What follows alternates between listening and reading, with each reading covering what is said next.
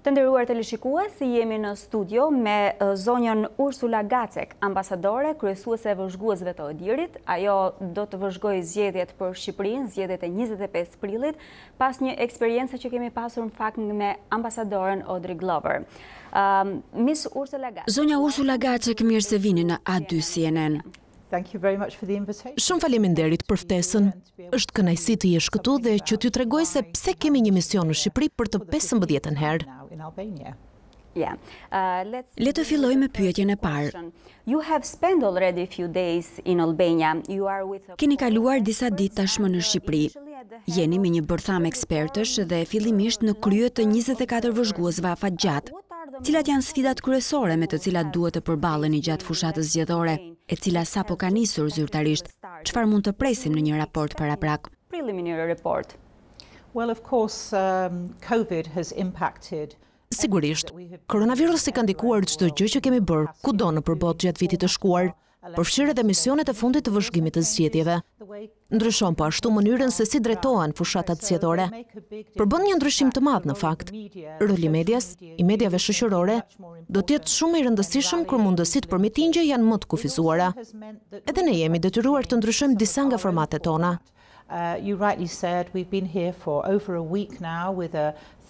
Siç thatë, kemi më shumë se një javë këtu me një ekip prej 13 ekspertësh ndërkombëtar.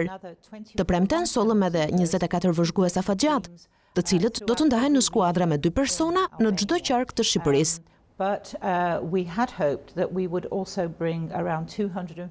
Por shpresonim të sillim edhe 250 nga vëzhguesit tanë afatshkurtër, pak përpara ditës së zgjedhjeve. Fatkeqësisht, për shkak të kufizimeve në vendet e tyre, jo në Shqipëri, ka gjasa që, ashtu si me misionet e tjera gjatë vitit të shkuar, do të na duhet të heqim dorë nga kjo pjesë e misionit. Na është dashur ta ndryshojmë pak formatin, por përsëri jam optimiste që do të japim një raport të mirë e gjithëpërfshirës për ju. Që të jemi të qartë, do t'i kemi 250 vëzhguesit afatshkurtër për ditën e zgjedhjeve apo jo? Observers or not? No. Jo.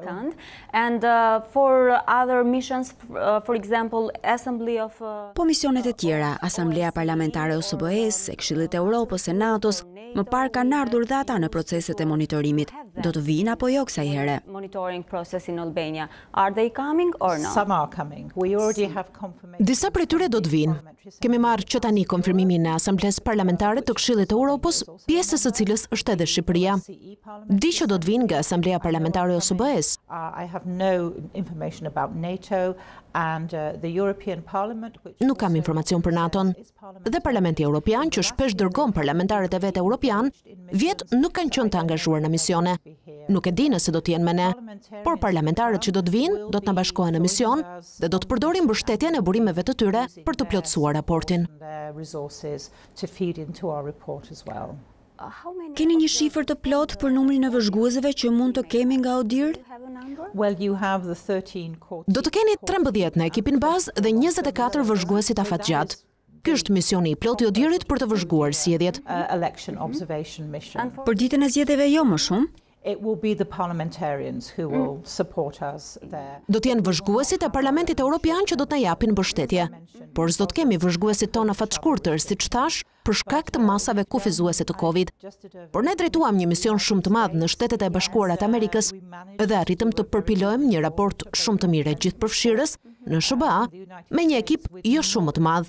Pra është e mundur. Since 2017, vote buying... Që nga viti 2017, shitblerja e votave është kthyer në një rekomandim kryesor të OSBE-ODIHR-it si çështje që duhet adresuar nga Shqipëria me urgjencë. Mes rekomandimeve është edhe ruajtja e fshehtësisë së votës, presioni ndaj administratës publike dhe përdorimi i burimeve shtetërore gjatë fushatës. Duke lexuar raportin e vlerësimit të nevojave të ODIHR-it, vum re se ju kanë rekomanduar kësaj here që të jeni vigjilent, sidomos gjatë fushatës para ditës së zgjedhjeve. Si do ta realizoni këtë, sepse janë çështje që shfaqin më shumë interes për shqiptarët?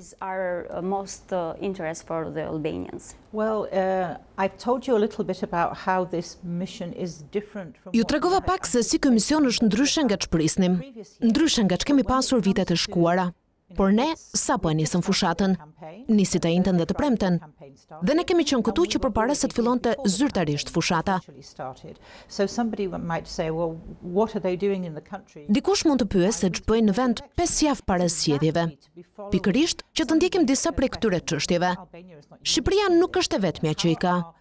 Si po përdorim burimet shtetërore, është diçka që e përdorim në çdo vend.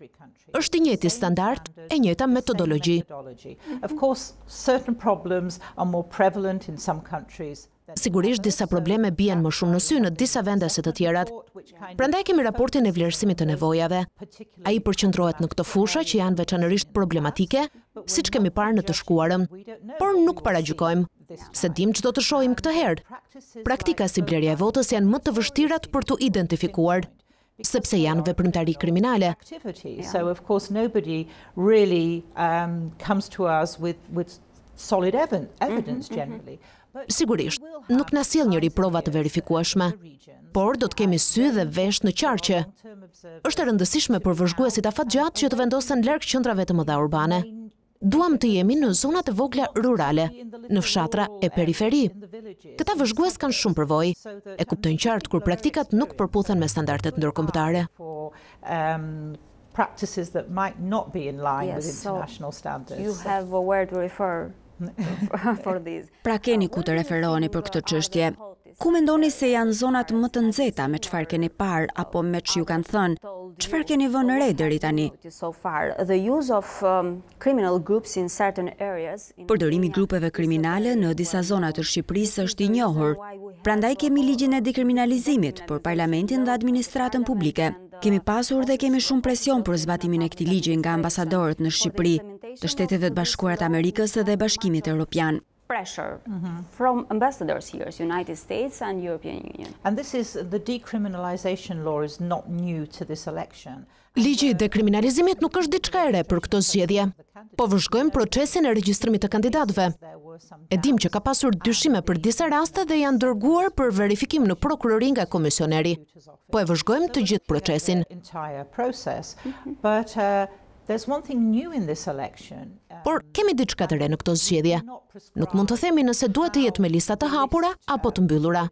Të dyja janë të pranueshme për standardet tona. Quite acceptable by our standards. But for the first time Albania has an open list. Por Shqipëria ka lista të hapura, për herë të parë. Kjo do të thotë që nëse zgjedh partinë që përfaqëson bindjet ideologjike, më pas mund të zgjedhësh kandidatin. So if you know the people in the region, they know their candidates well. Njerëzit në përrethe i njohin mirë kandidatët. Them se kjo veçori duhet të jap më shumë besim, sepse nëse dikush mendon se ky person nuk do të jetë kandidat i mirë, tani ka mundësinë të zgjedhin pikërisht kandidatin që duan.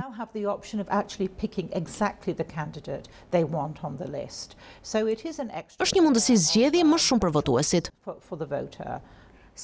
Ky është mesazh për votuesit. Well, you know, the voters know their candidates. They know who are in the region. Votuesit i njohin kandidatët që janë në rrethin e tyre. Kjo e bën procesin më transparent, proces demokratik. Sigurisht do të jetë sfidë për votuesit sepse për herë të parë do të kenë një format të ri. Më parë ka qenë shumë e thjeshtë. Tani do të kenë një broshurë me shumë emra. Do të shohim edhe se si po shkon programi për edukimin e votuesit, sepse është e rëndësishme që njerëzit të mos bëjnë gabime. Ta dinë se si ta hedhin votën siç duhet nga ana teknike. What impressions did you create during the meetings? Çfarë përshtypjesh keni krijuar nga takimet me përfaqësuesit e partive politike ose edhe për rolin e presidentit Ilir Meta? President of Republic Ilir Meta. Well, we reach out to all the political parties. I mean, even the small. Ne kontaktojmë me të gjitha partitë politike, edhe më të voglat. Për shkak edhe të detyrave të tjera që kam këtu, unë takohem edhe me partitë kryesore, dhe këto takime kanë nisur që të premten. Këtë javë do të kem një sër takimesh. Coming this week as well. And it's very important. They're all stakeholders. The president. Është shumë e rëndësishme që të gjitha palët e interesuara, presidenti në mënyrë jo të drejtë për drejtë. Ai është zgjedhur në mënyrë jo të drejtë për drejtë. Ka një mandat, por është palë e rëndësishme si garanti kushtetutës. Kemi folur me zyrën e tij. Shpresojmë të takohemi me të dhe me përfaqësuesit e tij. What they tell us, tell us, I think, quite freely, openly. Ata flasin shumë hapur dhe lirshëm me ne, por duke respektuar edhe mirëbesimin. Duhet ta dinë që mund të flasin lirshëm me ne për shqetësimet që kanë. They can speak to us freely about their concerns. You know, I'm a former politician, so I understand how. Unë kam qenë politikane, ndaj e kuptoj se si mendojnë politikanët. Sigurisht, janë në mes të fushatës, ndaj janë tepër të zënë. Përveç meje dhe analistëve të mi politik, që do takohemi me krerët e shtabeve të fushatave, me drejtuesit e partive këtu në Tiranë, do të jenë edhe 12 ekipet në rrethe që do të dalin në terren, do të ndjekin veprimtaritë zgjedhore e do të takojnë organizatat vendore të partive. Duam vërtet të krijojmë një det të qartë. Dhe përsa u përket shqetësimeve të tyre, ata duhet të dinë që kanë dikë kujt t'ua adresojnë. Ne vëna takon të shohim atë informacion me imtësi. Sigurisht, secili ka pikpamjet e veta, e të gjithë kanë një farë njanshmërie. Detyra jonë është të shohim thelbin e të vërtetës, ku janë në të vërtet faktet dhe provat. Si shtat më parë, keni përvojën e freskët të zgjedhjeve në Shtetet e Bashkuara të Amerikës. E shihni edhe në Shqipëri mundësinë që partitë politike ta kundërshtojnë rezultatin e zgjedhjeve? I've never known an election not to be contested. S'kam parë zgjedhje ku të mos kundërshtohet rezultati. Kam qenë vetë pjesë e disa zgjedhjeve. Çdo zgjedhje ka kundërshtime të forta. Njerëzit e marrin me shumë pasion.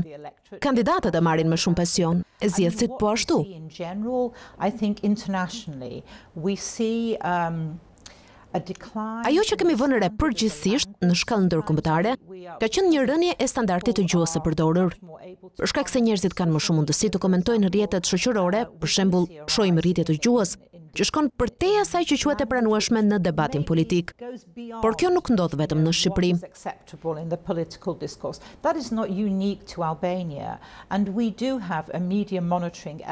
Kemi një element për monitorimin e mediave në misionin ton, ndaj do të shohim se sa hapësirë mediatike do të kenë të gjithë kandidatët dhe partitë. Nëse edhe gazetarët si ju do të kenë tona asnjanse, pozitive apo negative. But also, as much as we can, we are flagging up, really. Por me sa të mundemi, do të mbajmë shënim shkeljet e mëdha të standardeve, përsa i përket retorikës së shëmtuar, sidomos kur sulmohet ndonjë pakic, apo dikush sepse është grua.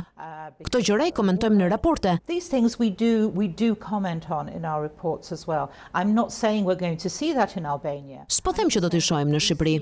Po them që në të gjithë botën kemi parë prirje që të shpërsohet gjua në fushat e të jetë sa më përçarse. Siç thash, duke shkuar pak përtej të pranueshmes. Gjëra që nuk ndodhin në studio të tilla, por kryesisht në rrjete shoqërore. What we won't have in a studio like this, but on social media especially. And as a former politician. Duke qenë ish politikane, çfarë sugjerimi keni për median? Just to the media, because we have a law for 2003 and Ne kemi një ligj që daton që nga viti 2003. Ai kapitulli i kodit zgjedhor është shumë i vjetër. Duke parë se si është zhvilluar media, se si kanë ndryshuar fushatat e partive politike dhe përfshirja e rrjeteve sociale. Pra ka ndryshim të madh që nga viti i largët 2003 dhe mund të jetë kjo më e vështirë për median tradicionale kësaj here. Well, it might be. It's very difficult for the media, traditional media. As I said, we have the media component, and if Siç thash, kemi elementin e medias. Pas zgjedhjeve, kur të shkruajmë raportin përfundimtar që publikohet 2-3 muaj pasi largohemi nga vendi, nëse shohim që ka boshllëqe në ligjet në lidhje me median dhe rolin e tyre në zgjedhje, do të bëjmë rekomandimet e duhura. Then we will make the recommendations, but it's far too early to say what we will. Por është ende herët për të thënë se çfarë do të shohim. Por kemi bashkëpunim të ngushtë. Kemi takuar vazhdimisht entet rregullatore. Sigurisht, media ka rol shumë të rëndësishëm. Siç thash në fillim, për shkak se do të ketë më pak mitingje, më pak takime ball për ball, roli i medias do të jetë më i madh se kurrë më parë. The role of the media will be greater than ever before. We have another form. Komisionin qendror të zgjedhjeve kemi në një format të ri me 3 shkallë dhe më pas me kolegjin zgjedhor. A keni folur me ta? Have you spoken to them? Did them express you? Kanë shprehur shqetësime për mënyrën se si do të zbatojnë ligjin, se si do ta menaxhojnë procesin, fushatën dhe procesin e votimit. process, the campaign and the voting process? It's always one of my first. Është gjithnjë pjesë e takimeve të mia të para. Vizita e parë është me Ministrinë e Jashtme, pasi Ministria e Jashtme, në rastin e Shqipërisë, është zyrtarisht ajo që na mirëpret këtu. Kemi ardhur me ftesë të qeverisë shqiptare. My second visit is always to the Central Election Commission if there is. Vizita e dytë është gjithnjë me KQZ-n, nëse ka një të tillë. Dhe Shqipëria e ka. Na ndihmon shumë. Kemi caktuar pika kontakti sepse ka shumë çështje me të cilat kemi të bëjmë. Edukimin e zgjedhësve, identifikimet biometrike, shumë gjëra të reja që po marrin zhvillim për Komisionin Qendror të Zgjedhjeve. Going on for the election commission. So both my legal analyst, my election. Ndaj analistët ligjor dhe specialistët e zgjedhjeve, specialistët e teknologjive të reja të votimit, tani kanë njerëzit me të cilët kontaktojnë. Dhe kontaktojnë pothuajse çdo ditë me përfaqësues të KQZ-s. And of course it is a major challenge for them to implement. Sigurisht është sfida e madhe për ta të zbatojnë sistemet e reja, metodat e reja të votimit dhe të sigurojnë që çdo gjë do të funksionojë mirë ditën e zgjedhjeve. Nuk jemi si këshilltar, por thjesht si vëzhgues. We don't interfere in the process in any way, but as I said, but we're observing. Nuk ndërhyjmë në asnjë lloj forme në proces. E vëzhgojmë dhe vetmja mënyrë që ta bëjmë është të jemi në komision, por edhe në rrethe, sepse atje do ta shohim punën. Si janë përgatitur komisionerët në rrethe? A i kanë të gjitha materialet që u duhen? Është diçka që po e ndjekim me shumë kujdes në ditët e ardhshme të zgjedhjeve. A ka një kohë specifike se kur mund të dalë raporti paraprak i ODIHR-it? We have a standard time for that. The preliminary report which Kemi një kohë standarde për këtë. Raporti paraprak në të cilin përgatisim një deklaratë paraprake në bashkëpunim me parlamentarët që na bashkohen. Pra është deklaratë e përbashkët. Kjo bëhet publike gjithnjë një ditë pas zgjedhjeve. Do të mbajmë një konferencë për shtyp një ditë pas zgjedhjeve. Por puna jo nuk do të mbarojë aty. Which is not the end of our work. We'll see how far the counting is because Do të shohim se sa do të vazhdojë numërimi, sepse numërimi do të jetë më kompleks. Ndoshta do të dimë se si kanë dalë partitë. Mund të mos dimë se cili kandidat individuale ka fituar një mandat, por do të vazhdojmë të qëndrojmë deri në 7 maj. And then of course we still stay. We're staying until the 7th of May. Why are we staying for? Se do të rrimë edhe disa ditë pas zgjedhjeve, sepse procesi vazhdon. Dikush mund të thotë që ka patur shkelje. Do të kenë të drejtën e apelit. Do të ketë raste në gjyq. Do të shohim se si do të dalë para se të ikim. To see that play out before we leave. And then sometimes we're even following things remotely. Ndonjëherë ndjekim gjërat nga larg nëse nuk janë zgjidhur ende kur kemi ikur. Por kur hartojmë raportin përfundimtar, zakonisht çdo gjë është e përmbyllur. Dhe politikanët kanë nisur të mendojnë tashmë për zgjedhjet e radhës. Politicians are generally thinking about the next election. Po përpara ditës së zgjedhjeve do të kemi si gjithmonë një raport? Yes, you will have something about. Po, do të keni diçka para ditës së zgjedhjeve. Raportin e përkohshëm, por s'ka përfundime. Any conclusions yet? I mean, put it like this. This will really show where the Shiheni kështu. Do të tregoj se ku janë zonat me vëmendje më të madhe. Pastaj kemi një deklaratë paraprake që na jep një ide të qartë të asaj që ka ndodhur deri në ditën e zgjedhjeve dhe gjatë saj. Por me kuptimin që për shkak të pranisë së kufizuar, nuk do të kemi një përmbledhje me domethënie të madhe statistikore për sa i përket votimit, numërimit dhe plotësimit të materialeve zgjedhore. Në atë pikë do të jetë diçka jo zyrtare. It'll be more anecdotal in that part. And then the final report has the recommendations. Raporti përfundimtar do të ketë rekomandimet. Do të jenë 3 raporte të ndryshme, secili me një funksion më vete. Sigurisht, të gjithë duan të dinë se çfarë mendojmë për zgjedhjet, por nuk themi kurrë se çfarë mendojmë pa mbledhur informacionin e mjaftueshëm. Vijmë me mendje të hapur. E dim se ç'ka ndodhur në të shkuarën, por të gjitha zgjedhjet janë diçka e re, janë unike. Prandaj, në fillim vëzhgojmë, pastaj raportojmë dhe në fund rekomandojmë. Report afterwards and recommend at the very end. Ambasador Gacek, si ekspert e monitorimit të zgjedhjeve, por dhe si ish politikane, a keni një mesazh përfundimtar për shqiptarët? A final message for the people of Albania? Vote. That's all. Vote. Use your democratic right. Votoni. Kaq. Përdorni të drejtën demokratike. Është gjëja më e rëndësishme. Është kryesorja. Sigurisht ka shumë palë të interesuara. Por kur njerëzit më pyesin nëse keni dikë që e mbështesni, për të cilin shpresoni të fitojë në zgjedhje, mbështetja është gjithnjë për votuesit. Mesazhi im është të dalin e të votojnë, të përdorin të drejtën demokratike. E njoh historinë e Shqipërisë. Jam polake, dhe ne kemi pasur diktaturë komuniste. Nuk i afrohej për nga shpërsia asaj që keni pasur ju në Shqipëri. Është shumë mirë që keni një demokraci. Shpresojmë që zgjedhjet të jenë sa më të mira dhe që votuesit të dalin e ta shfrytëzojnë mirë votën e tyre. Zgjedhje të lira dhe të drejta. Atë shpresojmë. Nuk i kemi pasur në 30 vite demokraci. Është mendimi juaj, por nuk i keni pasur para viteve 90. Për atë kohë mund të jem dakord. Faleminderit për intervistën, ambasadore Gacek. Ju urojmë suksese për detyrën tuaj tepër të rëndësishme.